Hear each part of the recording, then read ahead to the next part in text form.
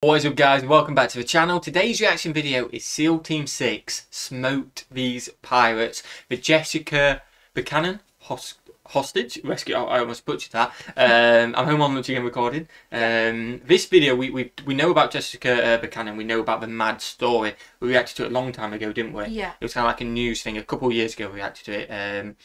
This, I don't know what to expect, but we've been told a more in depth. I think you get a little bit of, from a SEAL's point of view, I think, as well. We may not, but someone suggested this. I know you've seen it, enjoyed your reaction to it last time. I mean, it's an incredible story, isn't it, as well? And it just shows how the US, they will go and get one of their own. You know what I mean? Yeah. So this is going to go in more detail. It's been a couple of years, so it's going to refresh as well. An amazing story. You ready to get into it? Yeah, yeah. SEAL Team 6 smoked these pirates. What have we got? The Navy SEALs clenched their fists as they heard Jessica Buchanan desperately pleading for her life. The American teacher had participated in a demining project in Somalia before being kidnapped by several pirates. Must be so scary. Now she lay sick and starving somewhere in the desert, defenseless against the whims of her heavily armed captors. The operators of the famous SEAL Team 6 would do everything to save her. But one bad piece of news followed the next. Gale force winds would force the sailors to jump out of the aircraft at more than twice the wind speeds of what would have normally canceled the jump. On top of that, they were in the middle of a solar storm, which could block radio communications to support units for hours. Oh, everything was against them, The then. SEALs would have to prove that they were among the best before they even touched the ground. Wow. Any other mission would have been delayed by at least a day. But the warriors knew Jessica didn't have those 24 hours. And so they donned their parachutes, checked their oxygen tanks, and then jumped into the unknown darkness. And one of the most daring hostage rescues ever. Risking their own lives from minute was one. 32 years old and living with her husband in one of the safer areas of Somalia. Together with her Danish colleague, Paul Thisted, she worked for a large aid organization, educating children about the dangers of anti-personnel mines that were widespread throughout the country. Okay. On her next assignment, she had to travel dangerously close to the so-called Green Line, an invisible line behind which lay the areas controlled by Islamists. The security situation in the Horn of Africa was already tense as it was, with bomb attacks and small skirmishes between rival tribes occurring almost regularly. However, Jessica had not come to Africa to hide behind walls, so she decided to conduct the anti-mine training anyway. At first, everything seemed to go without incident. But on October 25th, 2011, the day of their return trip, everything was about to change for the two humanitarian workers. Day of their return trip as well. Again, if this is a bit of cross information, it was literally about 2 years ago we did this, so I can't remember. I don't think we ever got told about the winds and how dangerous it was anyway, just going in. But the fact that it was a day of a return trip, you've done all this, I mean, fair play, but going out, educating in a hostile environment, you must be quite scared normally anyway while doing that. Yeah. And then you think probably, alright, it's my day to go back, I've done good out here. And then that's so like just gut-wrenching at the end. The first thing that struck Jessica as suspicious was her driver. Instead of their usual chauffeur, a completely unknown man was sitting in the Land Cruiser who was supposed to take them to the airport. Yeah, that's a bit weird. Her Danish colleague, however, seemed to be in a hurry and climbed into the passenger seat unimpressed, which is why Jessica stopped worrying. Then, after only 10 minutes of driving, it happened. A massive car forced the convoy to an abrupt halt. Nearly 30 men with AK-47 assault rifles jumped out of several vehicles, banging on the Land Cruiser's windows and yelling orders in a language Jessica didn't understand. Before she could even realize what was happening to her, one of the pirates pointed his gun to her head while her security advisor was violently dragged from the vehicle. A heavily armed man sat down in the vacant seat and gave orders to Jessica's driver, who willingly hit the gas and showed who he was really working for. It wasn't long before they stopped again and switched vehicles amid loud shouting from the pirates. The whole thing seemed very well planned, although the kidnappers had obviously consumed too much khat, a plant common in Africa which acts similar to amphetamines. Okay. After the pirates stopped in the middle of nowhere, Jessica and Paul had to prepare their own execution, only to be sent back to the car just before their tragic end. What? The pirates didn't care at all about the lives of the relief workers, but in order to collect the highest possible ransom, they needed their hostages unharmed. For them, it was fun to mock the powerlessness of the West on the other side of the world. Jessica and Paul, meanwhile, were living their nightmare. They could do nothing, as they were at the mercy of the barbarians and didn't even know if anyone had noticed their disappearance. But Washington was not only aware of the abduction of the humanitarian workers, it had already initiated first countermeasures. Jessica's aid organization had notified the American embassy in Nairobi immediately after the assault, which in turn informed the FBI. Okay. From here, straight on it. calls were made to family members to reassure them and dissuade them from acting rashly. Even before the end of the day, high-ranking officials briefed U.S. President Barack Obama, and while the pirates were preparing to contact authorities, Jessica Buchanan was already a top priority at the White House. Wow. Within the day. Paul Thisted later recounted that the best thing that could have happened to him was to be kidnapped with an American. Both hostages and pirates. That's a lot of it, yeah, because he was Danish, wasn't it, as well, and it's just like, yeah, because he knows he's getting saved with American. They're going to come and sort out. Obviously, he doesn't know that in the moment, but looking back on it, it's like, yeah. Yeah, America does it good, doesn't it? And like, he's probably, if it weren't an American, what would have actually happened? Yeah. Would them not, they would obviously try, but would have they been able to do it and stuff like that? Not as powerful, not as big. Not as powerful, not as skilled. The US is just goated with this stuff in here, like fair play. The fact that within a day the presidency, that's high level. Pirates were soon to find out what that meant. Almost 3 months later, Jessica was still in captivity. 3 months, so that's a long time. Good news was that she was still alive. Bad news was that despite slow negotiations, no agreement could be made for a ransom, as the pirates had even refused $1.5 million. Enough money that each of them would be set up for at least 30 years. Wow. Every day, Jessica fought hunger, heat, and the constant fear that the kidnappers would harm her. As if all of that wasn't bad enough, a urinary tract infection had spread through her body, and in the worst-case scenario, it could be fatal. In a final video message to Western authorities, she joined Paul in begging for their lives and a quick payment of the ransom. Otherwise, she would either die from her infection or fall victim to the whims of pirates drugged with khat. That night, Jessica gazed up at the brightly lit starry sky and prayed. Unbeknownst to her, her prayers were answered when 10,000 miles away, 24 cell phones suddenly rang. The men picking up the phones had long beards and were covered with tattoos.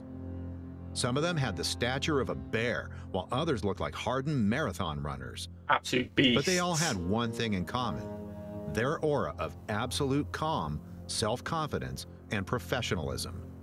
They were all part of the famous SEAL Team 6, who had just been alerted for a hostage rescue. Over the next few weeks, SEAL Team 6's Blue Squadron trained day and night to rescue Jessica, her pleading voice from the video message always in the back of their minds. The warriors had hunted gruesome men all over the world, but when it came to the lives of women and children, they were especially motivated.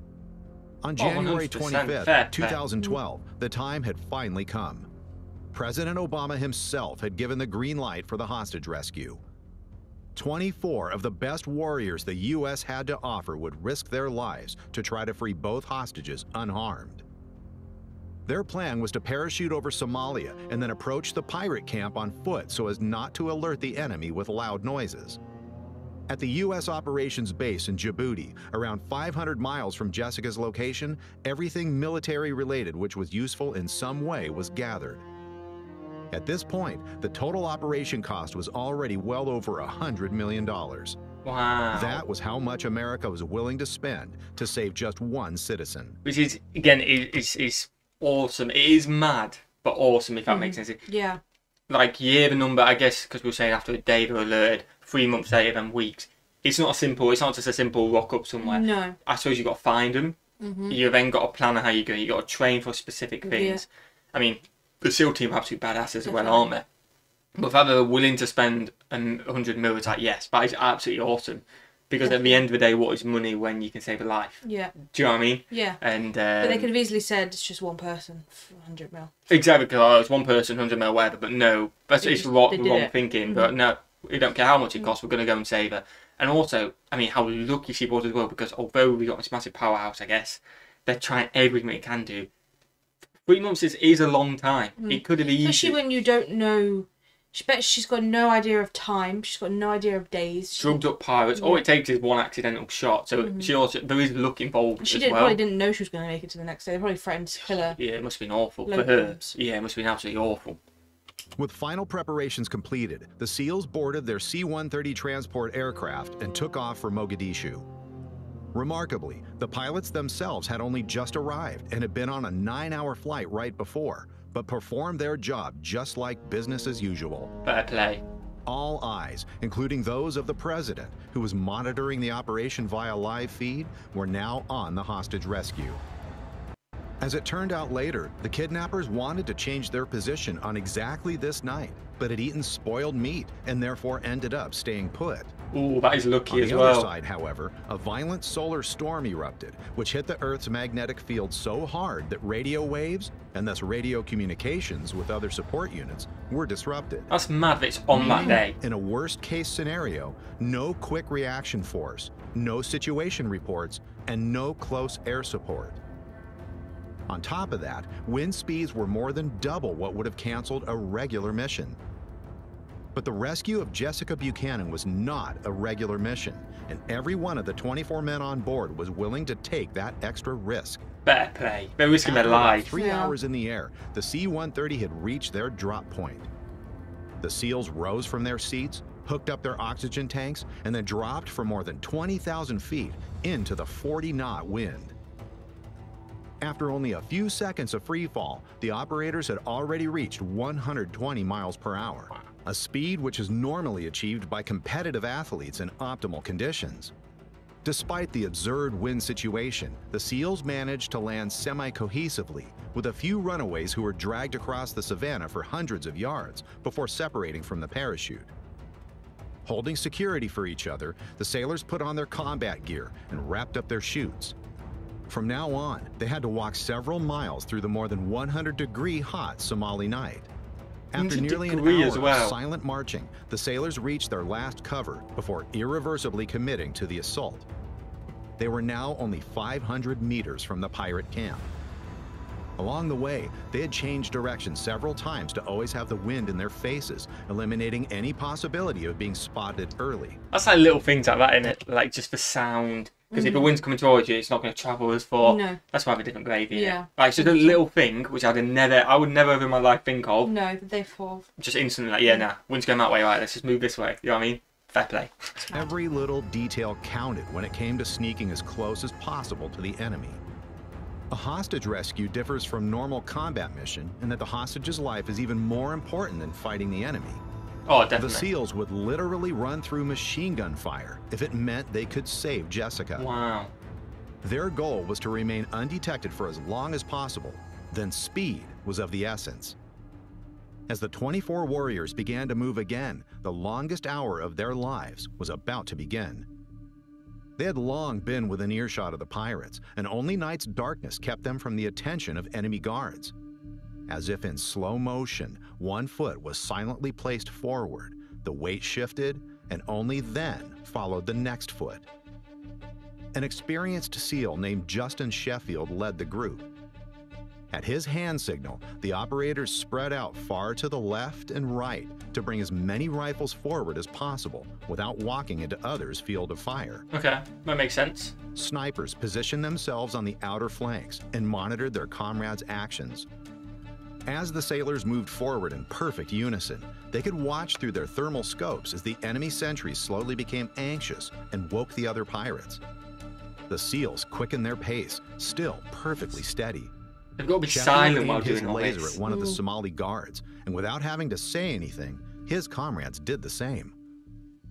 The infrared beam was completely invisible to the pirates without night vision, but they sensed something moving in the darkness. With a loud clack, they racked their heavy PKM machine guns and got into position. The pirates pointed their weapons roughly in the direction from which they heard the sounds. The SEALs increased their pace once again, now less concerned with noise discipline than with closing the distance to the hostages before all hell broke loose. Wow, so they actually heard them, and like, obviously I can't see them, but I imagine, Mo, potentially high on drugs, which has been... They're probably not expecting it either. Not expected, but I imagine they're so paranoid. Yeah, because they don't know what's going on. It's been 3 months, every time I hear a noise out there, oh, what is that? Yeah. High on drugs potentially as well. So maybe it's just a normal thing, like hear a noise, like, oh, alert, like, what's going on, do you know what I mean? But like, even like the little things like the laser beam, they can all see it, but the pirates can't because they've got night vision. It's like just for coordination. Yeah, it's definitely mad.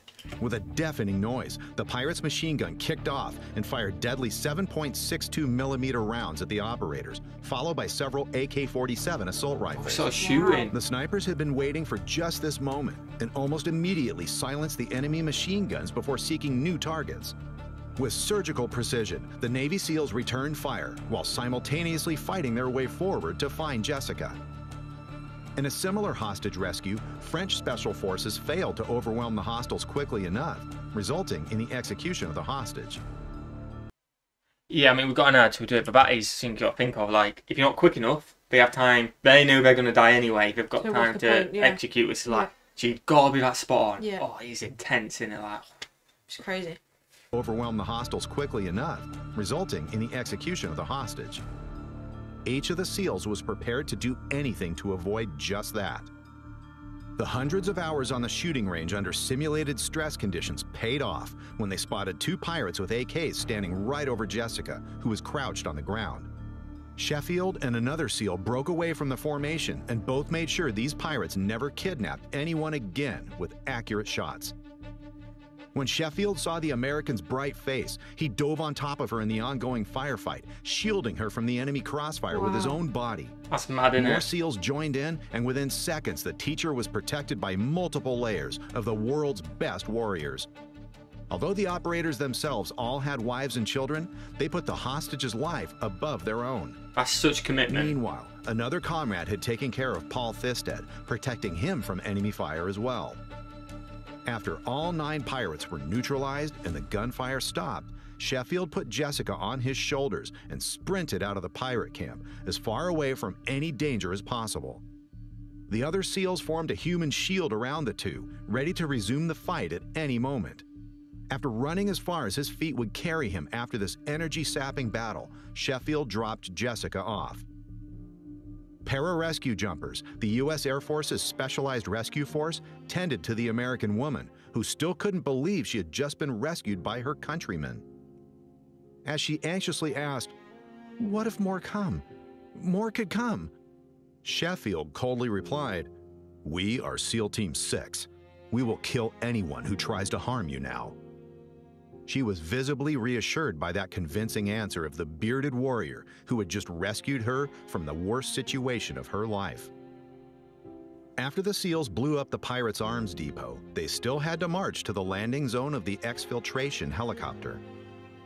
Whenever a suspicious noise was heard somewhere, or reports of enemies came in over the radio, it took only a few seconds for Jessica to find herself under a layer of Navy SEALs trying to protect her with their own bodies.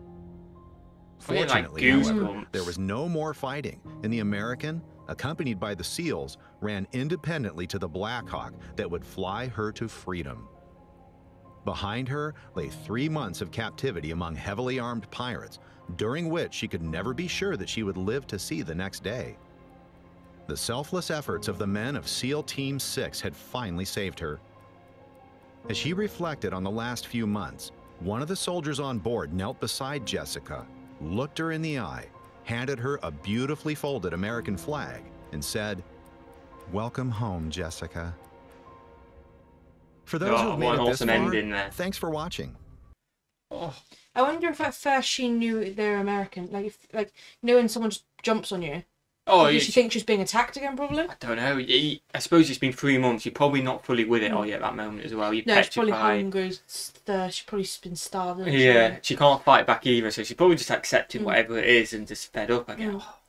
I was getting goosebumps. Like, we knew the result. We knew the end result. We know we're going to make it out because we've heard of it before, but still crazy story to hear again. Straight crazy story. I mean, this channel is awesome. Great storytelling as well. I say storytelling, it's a true story, but they told it amazingly. If you enjoyed it, go and check the channel out. The link is in the description. Yeah, we said all our comments throughout, didn't we? Well, and that's pretty much it. What should we do? Have a fantastic day. And we'll see you legends in the next one. Peace.